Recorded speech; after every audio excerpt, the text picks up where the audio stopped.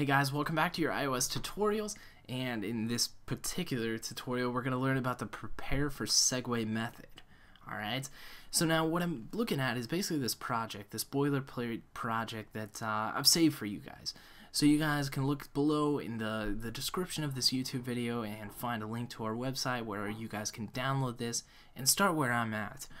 The other place, if you just guys want to go to our website, not there. And go to the tutorial area right up here, and you'll see that there's some iOS, there's some Android stuff, good stuff guys if you haven't watched most of this. But anyways, look for the prepareForSegue tutorial that we're going through, and you'll find the project that you can download to start with. Alright, so now the first thing that I want to do is I want to explain what we're going to do. So basically we've got two view controllers here with 3 buttons on this front page, and we're basically going to be jumping to this view with each of these buttons. And so now we're going to hook these up so I can show you what we're going to do. So basically control, click and drag, hook that up with a push. We're going to do the same thing with this. The middle button was already hooked up for you guys. And so basically as we go to this application, we're going to click this button and it's going to take us over to this view controller here. So I'm going to show you what the finished project is going to look like, and I'm going to show you how to get there as well. So I'm going to go to our simulator, and this is again a finish. So when you go to hello, basically we've got a label here that passes information that says hello my friend. Now when we go to hola, you'll see that that label is now changed to hola mi amigo. Alright, and the same thing with bam down here. We've got basically an image that shows up instead of the label up here. And so now this may not be like ideal for most of you guys in your applications because there's quite a few different ways to actually pass information. But just so you guys understand the concept and the method of prepareForSegue, because it does come in handy a lot of times when you're passing the same information and you don't necessarily need a whole nother view controller to pass that information. Alright, so now that we've got those segues actually hooked up over here, I'm going to do one more thing with this UI image view. Since the image that we're going to put in there is not, it's not this size, we're going to go ahead and aspect fit the image within there. So we pass the information and it'll look a lot nicer that way. Alright, and one key part to this method is basically these identifiers of our segues. And so if you click on the segue, you'll see that it's going to be associated to this button. So I'm going to identify this segue as hello. And then I'm going to go do the same thing for this one, which is associated to the hola button, and put an identifier there as hola. And lastly, this identifier for the BAM button here, we're going to go and just write BAM. So these identifiers could be whatever. In this case, I'm just basically putting them out there so I know what they are. Alright, so that should be everything that we have to hook up within this storyboard. Now what we're going to do is we're going to go over to our view controller. And as you guys see, we've got view controller and view controller 2. View controller is going to be this first main view, and view controller 2 is hooked up here. And you can find that out by again just clicking here, going up to your files and your identity and making sure that you've got the right class associated. But we're not going to go into that. So go to your viewcontroller.m, alright? And one thing that I'm going to enable is go up to the top editor. I'm going to enable side by side, which allows us to look at 2 different classes or files at the same time. So now you'll see up here we're looking at viewcontroller.m, and we're also looking at viewcontroller.h. And we've got some pre-populated stuff in each of them, and that's again in the tutorial assets that you guys downloaded earlier, so we won't have to worry about that.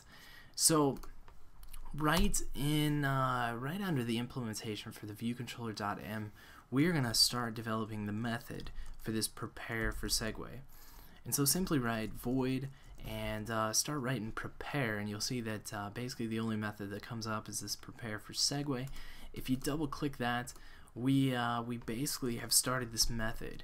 And so we're going to go ahead and put some brackets in there, and within those brackets is going to be basically what we're going to write next to identify the segue identifier and pass the information that we want to our other view. Okay, so now before we get started, I want you guys to go ahead and import our other class. So we're going to do that by going up to the top there. We're going to start writing view controller, and we're going to pull in the view controller 2.h. And essentially what we're going to do is, as we look at our segue identifier, we're going to tell it to send the information to our second view. or our second view controller. And I'm going to go ahead and shrink this down a little bit over on this side so we have a little bit more room and can see what we're doing. And so we're going to write a few if statements, and we're going to start with basically identifying the first segue identifier. So we're going to write if, and in this case we're going to put a condition, and this condition is going to basically look at our segue identifier, and in doing so we're going to ask it if it's equal to a particular string. And this string is, if you remember right, that's going to be the identifier that we put in there and we manually did. So the first one that we're going to do is the hello, and that should be it as far as the condition there. After we know where it's coming from or which identifier it is, we're going to assign some statements to it. And so in this case what we want to do is we want to develop a string that says hello my friend, and then we want to pass that information to the next view controller. And so we're going to start out by developing the NSString, and in this case we'll just call it intro, because let's say you're introducing a game, and depending on what button they push you give them a different start menu or welcome menu. So we're going to have welcome, and in this case we're going to start typing hello my friends, and that should be the end of that string that we've developed.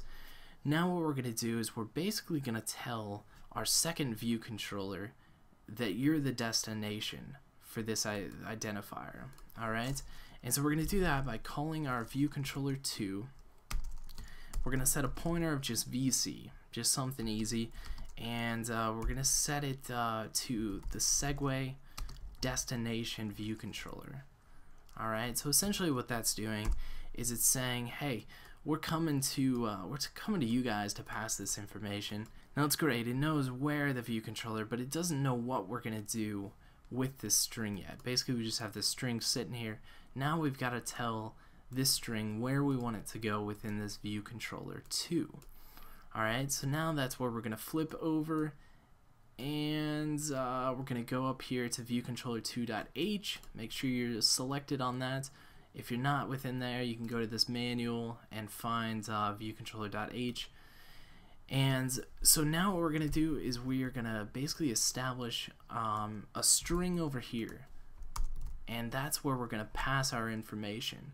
Okay, so I basically copied that IB outlet, and we're going to establish a string here. We're just going to call this string, we'll just say intro string.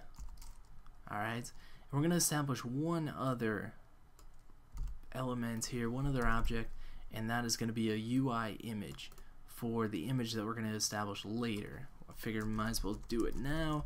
So we're going to establish the UI image, and in this case, we'll just call it intro image. Alright, so now that you've got that set, we're going to go to its counterpart. Well, we'll see if we can find it here. We're going to go to the view controller 2 dot, and as you go there we're going to synthesize all of our objects, and property of, let's see, we've got intro image, and in this case we'll just string them out. We've got intro string, we've also got our label, and we've got our image view.